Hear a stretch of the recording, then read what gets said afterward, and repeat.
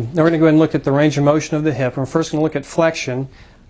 I'm going to flex your hip up and then bend your knee, and we're going to try to flex this as far up in the abdomen as you can. And you should normally get about 130 degrees of flexion here at the hip.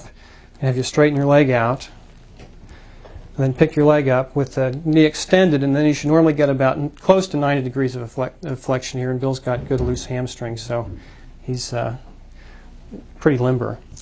Now we're going to go ahead and check for internal and external rotation. So I'm going to bend your hip and bend your knee to about 90 degrees. I'm going to internally rotate the leg, and sort of paradoxically, when you internally rotate the leg, the foot goes to the outside. And when I externally rotate the hip, the foot's going to go to the inside. Okay, any soreness or pain there? Okay, good. I'm going to abduct or abduct the leg at the hip. So I'm going to pull the hip away from the midline. Okay.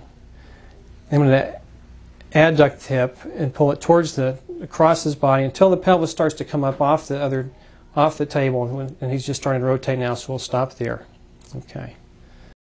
I'm not going to go ahead and take a look at extension of the hip while he's standing. This is a fairly easy way to do that. So Bill, if you could just move to the table, and I'll hold it up for you. If you could just sort of support yourself here so we don't lose your balance, and try to stand up straight. I'm just going to reach down and support your leg, and I'm just going to extend this back. You would expect this to extend back about 20 or 30 degrees. Thanks, Bill. You can also do that in the prone position. And we're going to go ahead and first just inspect the knee, looking at the patella, at the bony landmarks, both at the normal concavities on either side of the patella and below